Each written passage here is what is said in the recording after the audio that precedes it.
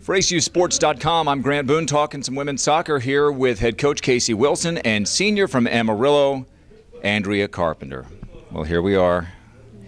2 home matches left. You've been dreading this question the whole time, but 52 career goals now. But really, you don't measure your time at ACU in stats, do you? No, I don't. How do you measure it? Well, I guess I would measure it by, my memories. I don't know. I can still remember things from my freshman year. I still remember girls and, silly things we've done on bus trips. And let's go. Out with them. Oh, I better keep them, and I don't want to embarrass too many people. What happens on the soccer bus stays on the soccer? Is that true? That's very true. But so I guess just all the memories I've gotten to make here. You knew once it was announced that ACU was going to go Division I that you wouldn't be able to play technically for a national championship or at all for a national championship, but look at what you guys have done. 5-3, you're 4th place in the Southland Conference. Still a mathematical chance to finish tied for 1st place in the league. How satisfying has the year been? What do you think has been the key to your success?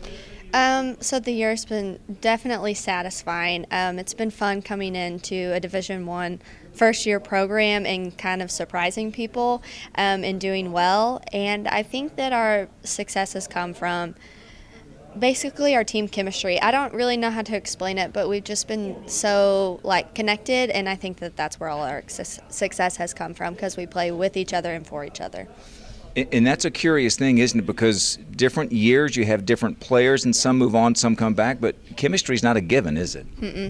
You have to build chemistry. The second that everyone comes in, you have to start doing that, doing things together as a team and being intentional with reaching out to the new girls and, making them feel welcome, because it's scary coming from junior college or high school. You don't know any of these people, and so it starts from the beginning, being intentional with things like that.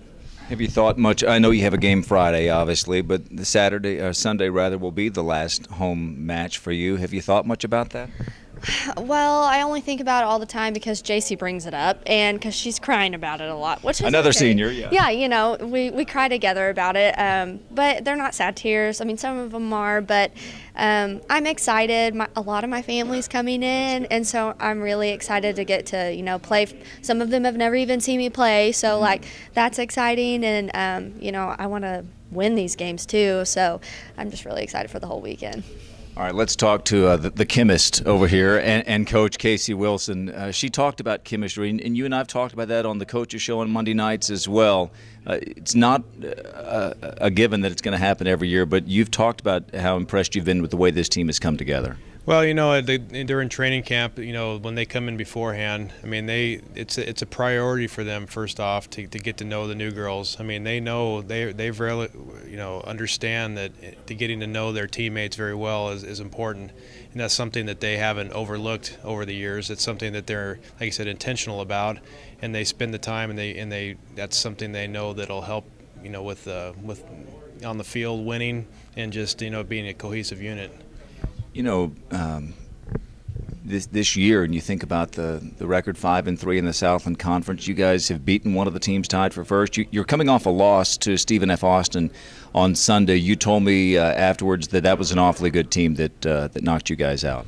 No, they're a real good team, and they had a pretty sophisticated offense, But the thing is even with them, I felt that we played with them for a majority of the game, and we gave them an opportunity, and they even felt that, that we came after them more than most of the teams did, that they've played, especially in conference this year.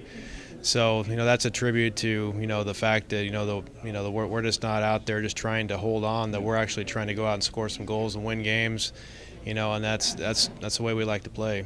Well, I asked her the question earlier. I'll ask you. Have you thought about much the fact that Sunday's going to be her last home match? No, we try not to think about it too much, but it's depressing, isn't it? No, like I said, it's hard because like I said, Andrea's whole class has been a big part of this program, and then we're losing a big chunk of experience that we've had for the last 4 years.